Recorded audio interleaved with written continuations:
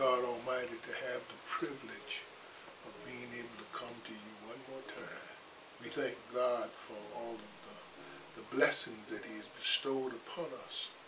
And we pray that we would utilize the time that God gave us to cast a reflection of the goodness of God to the next generation that will come after us.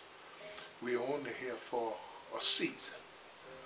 And within that season, we pray and hope that we will find the connection with God that will allow us to pass on to the generation that comes after us the goodness of God. The psalmist say, when I think of the goodness of Jesus and all that He's done for me, my soul cries out, hallelujah. Thank God for saving me. Let's pray. Eternal God, our Heavenly Father, Thou who does all things well, humbly we come to you now, thanking you for the blessings of this day and for the opportunities of life. We realize that if you had not been on our side, where would we be? Only your grace and mercy has sustained us, has kept us moving from one degree to the other. And we may not know what tomorrow holds, but blessed be God, we know who holds tomorrow. Teach us to trust you. Teach us to depend on you. That when the battle is over, we shall wear a crown in the New Jerusalem. We pray now that you would steady our minds, that we may hear what you are saying to your church, that when we come to the end of our journey, we can hear you say, well done, good and faithful servant. You've been faithful over a few things. Come on up. I'll make you ruler over many. In the name of Jesus, we ask this blessing. In the name of Jesus, we pray for victory, to walk by faith and not by sight. In Jesus' name we pray. Amen. I'd like to read to our hearing the 90th Psalms, 90th Psalms. I'd like for us to consider all 17 of the stanzas. Psalms are not in verses, they're in stanzas. The Lord, Thou hast been our dwelling place in all generations. Before the mountains were brought forth, or even ever, Thou hadst formed the earth and the world. Even from everlasting to everlasting, Thou art God. Thou turnest man to destruction and say, return, ye children of men. For 1,000 years in thy sight are but as yesterday when it is past, and as a watch in the night.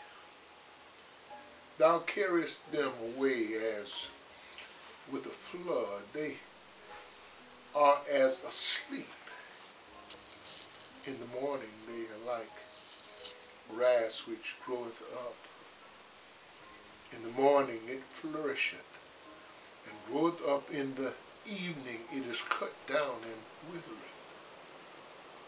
For we are consumed by thine anger, and by thy wrath are we troubled.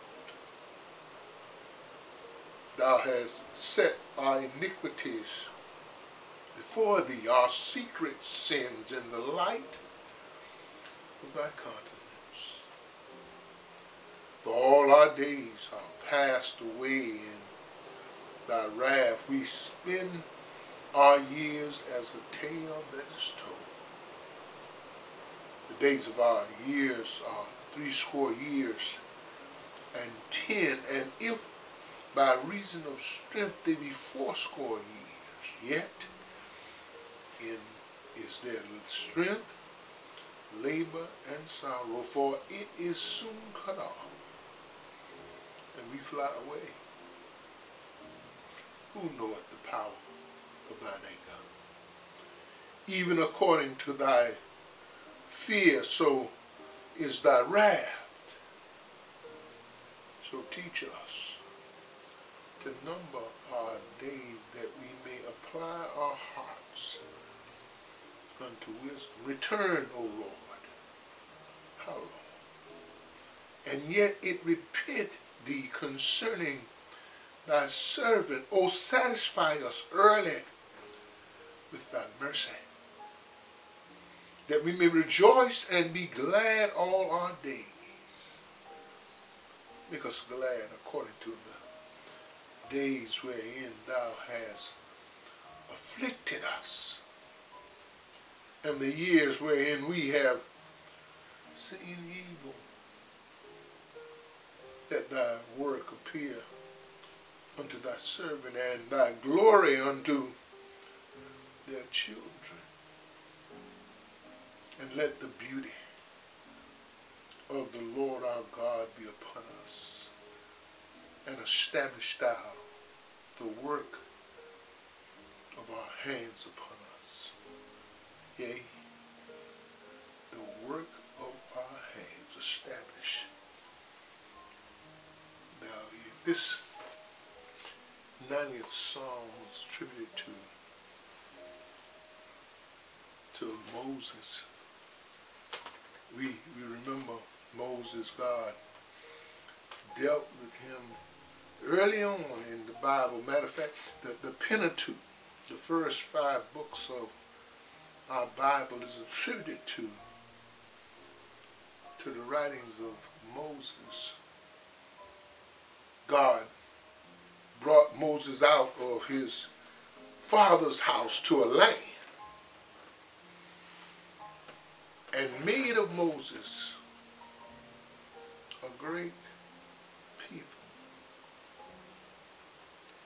What God did for Moses is what God wants to do for each and every one of us. But all of it starts with our relationship with God. Moses understands that relationship, and later on in his life, as he grew a little older,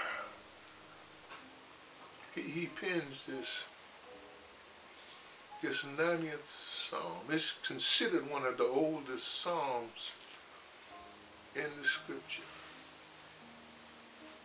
Moses had lived his entire life in the presence of Almighty God.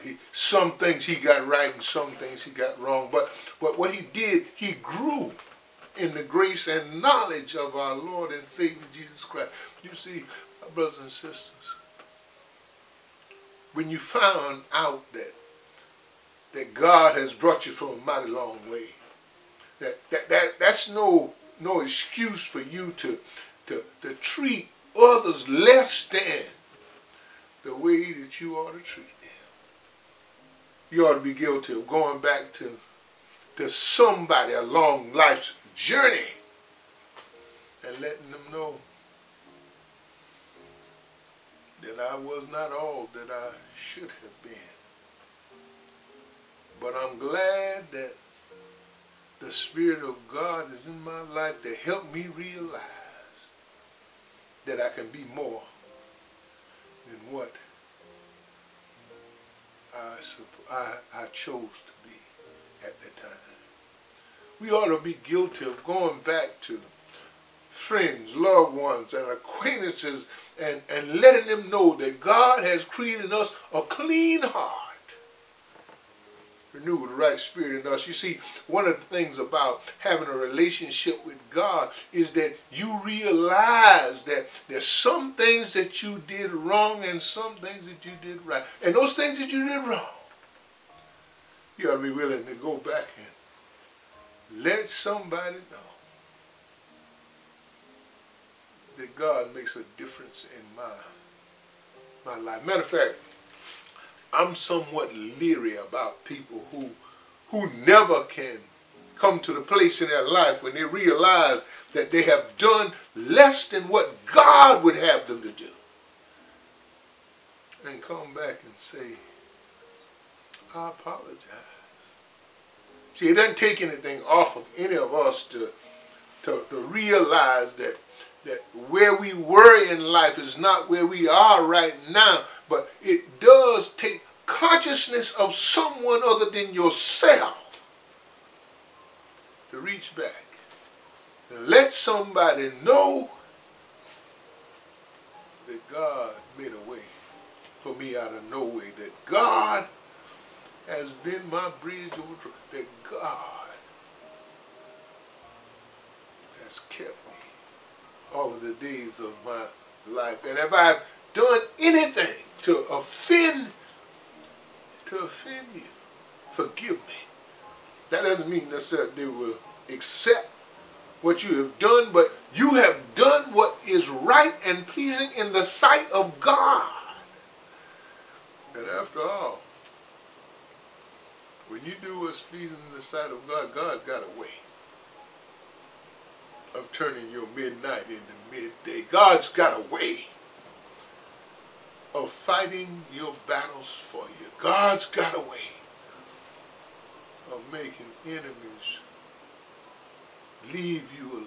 In this 90th Psalm that is attributed to Moses, one of the oldest Psalms in Scripture, Moses reminds us,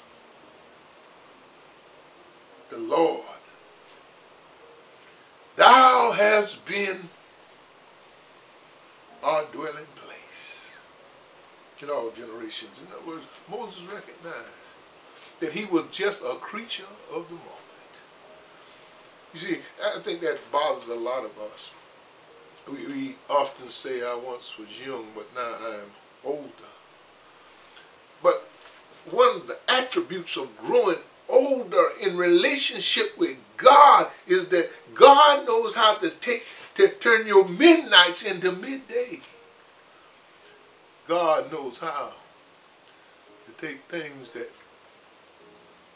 you may have meant for evil and in your older years show you that he can turn them for good. Moses recognizes this and he said, Lord, thou hast been my dwelling place in all generations. When I was young, you was with me. When I was middle-aged, you was with me. Now that I'm older, you were with me. And one of the things about growing in relationship with God, you should not be the same place you were when you first met God. You should grow in your relationship with God. Matter of fact, your best relationship, your first relationship should be your relationship with God. You know, many of us are fortunate that God has given us good husbands, good wives, given us good mates, good friends, good family members. But let nothing come between you and your Savior. Whatever the situation is, whatever the circumstances may be in life, take your burdens to the Lord and leave them there. Moses in this 90th Psalm says, Lord, thou hast been our dwelling place in all before the mountains were brought forth, or ever thou had formed the earth and the world, even from everlasting to everlasting. Thou art God. Well, one thing about God that's very different than we are. He's the same God yesterday, and he'll be here forevermore. That's why the instructions of God to every child of God is to grow in the grace and knowledge of our Lord and Savior Jesus Christ. It's not a matter of being able to quote Scripture, because Satan can quote Scripture, but we are to grow in the grace and knowledge. We are to know what God wants us to know, and we ought to do what God wants us to do. I remember revivalists used to come he used to sing a song. Don't hear it anymore. Straighten me, Lord. Please straighten me, Lord. You know when I'm right, Lord. You know when I'm wrong. You know where I go. You know where I belong. You know what I do, know all my secrets too. Just take me, mold me, shape me through and through. We ought to present ourselves to God and ask God to have his way in our lives, and every day we ought to have a little talk with Jesus. Tell him all about our struggles. He'll hear our faintest cry. He answered. Moses didn't realize all these things that God had made obvious to you and I, but Moses realized that he had the ear of the compassionate God, that God had made a way for him throughout his life, that God had been his breath. And if you remember, Moses was not a perfect man, but he was a man who grew in the grace and knowledge of our Lord and Savior Jesus Christ. That's what God requires. That you learn of him. And as you learn, it's not just for you, but you ought to share some of what you learn with somebody else. Thou turnest man to destruction and say, return ye children of men. For 1,000 years in thy sight are but as yesterday when it is past, and as a watch in the night. David said, I once was young, but now I am older. But I've never seen the righteous forsaken nor his seed begging bread. There's some things that you learn as you walk with God. You learn that whatever life may present to you, you take it to Jesus in prayer. You tell him all about your struggles. Here's the promise. He'll hear your faintest cry. And if you wait on God, God has a way of turning your midnight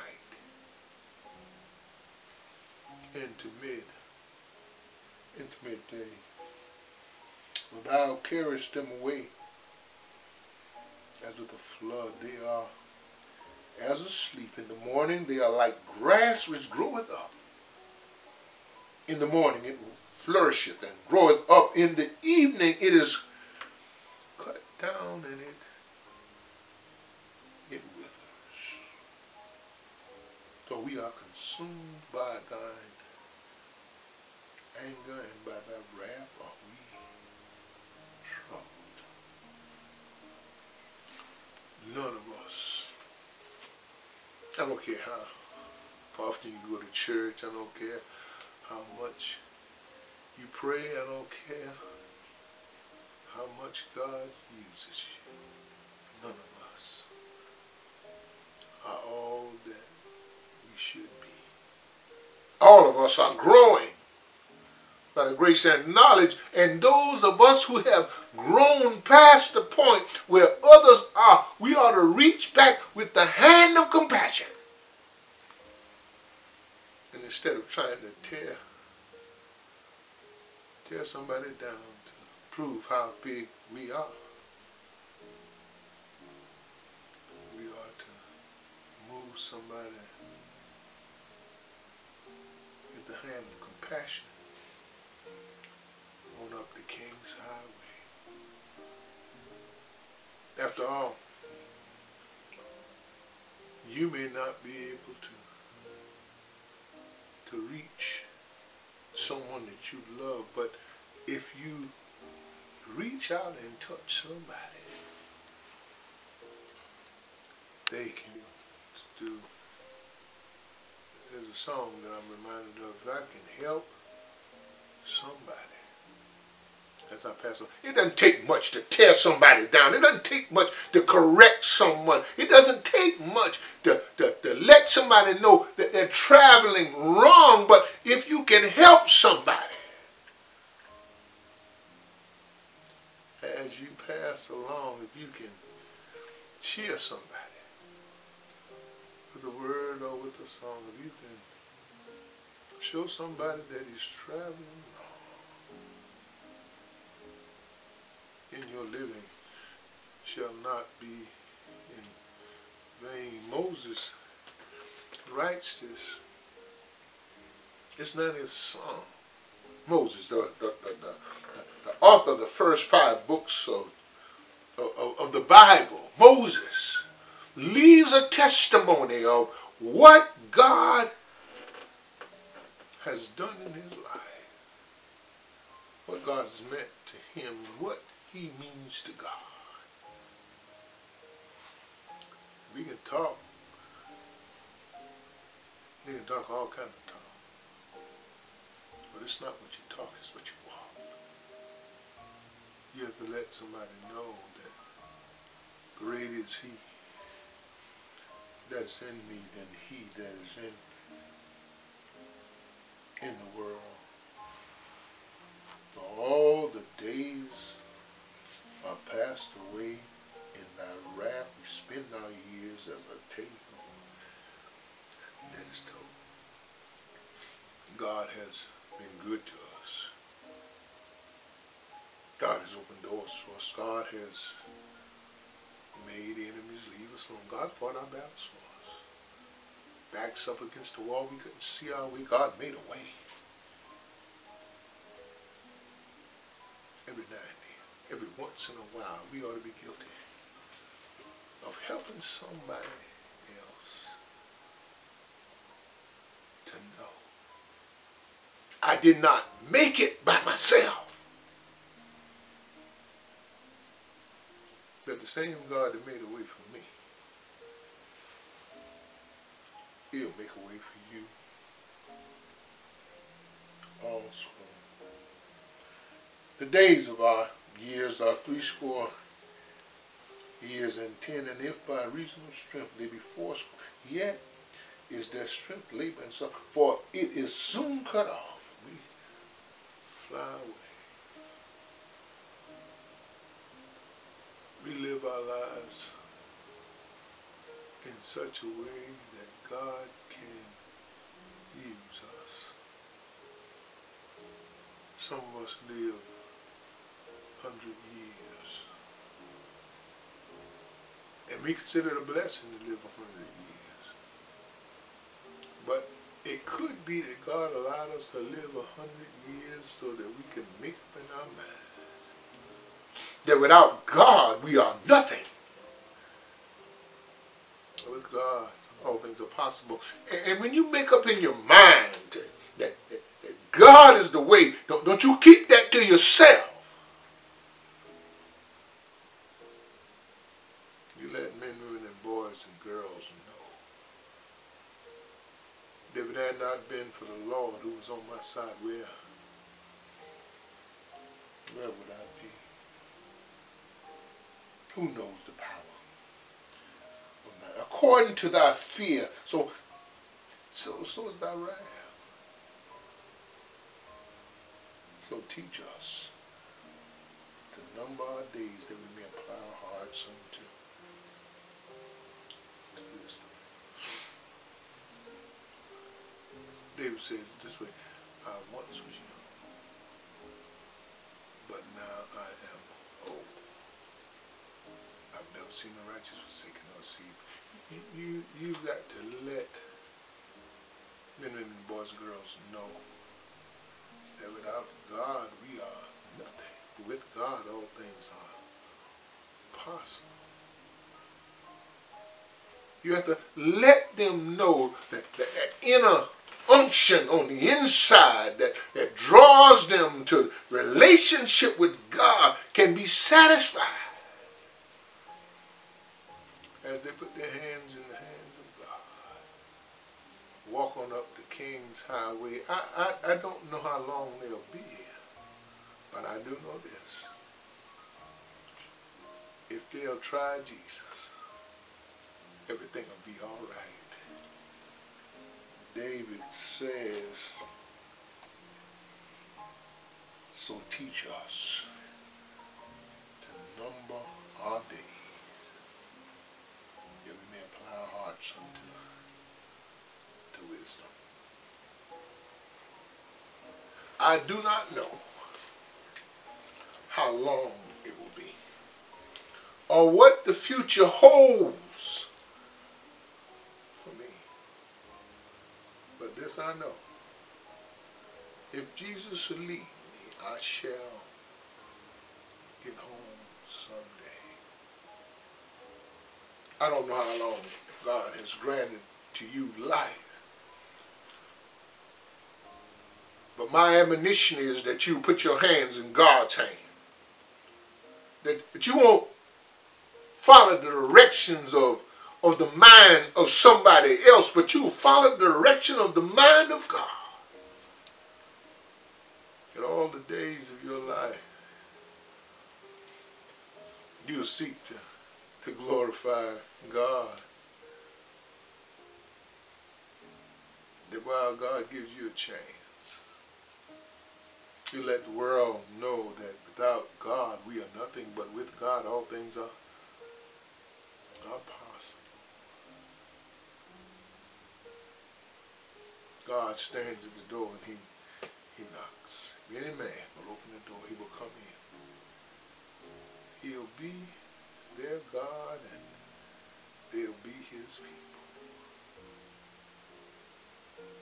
David, in this song, reminds us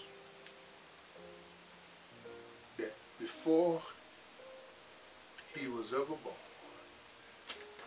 God had a relationship with somebody else. And no need to be envious of the relationship that David had with God, because God had a relationship. And here's the kicker. God will have a relationship with you if you will let him. If you will ask him to come in and create in me a clean heart, renew a right spirit in me. I don't know when, I don't know where. I do know that one day he'll call. And we got to answer. And on that day, it's not going to be about what you did and what you didn't do. He's going to ask you one question. Did you love me? And did you serve me? And on that day, we want to go to God with clean hands and a pure heart. Let God know that without him we are nothing. But with him all things are possible. Let thy work appear unto thy servant, and thy glory unto their children. Don't know how long you've been here, but I hope that you have given God the glory, because without God we are nothing. With God all things are possible. Let someone see God at work in you.